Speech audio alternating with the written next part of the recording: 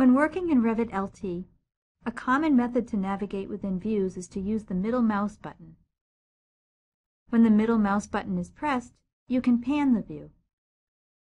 Scrolling with the mouse wheel will allow you to zoom in and out of the view.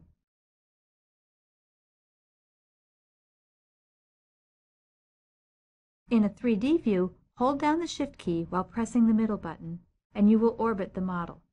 The center of rotation is the center point of all the geometry of the model. If an element is selected and then you orbit, the center of rotation will be on the selected object.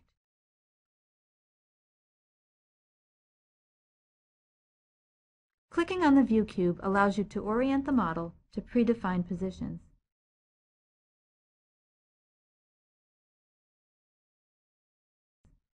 You can also click and hold on the view cube to drag the model view. To open additional views of the model, use the project browser. Locate the view in the project browser and double-click the view name to open it. In order to see all of the open views at one time in the drawing area, you can tile the views. Click the View tab and then click the Tile command.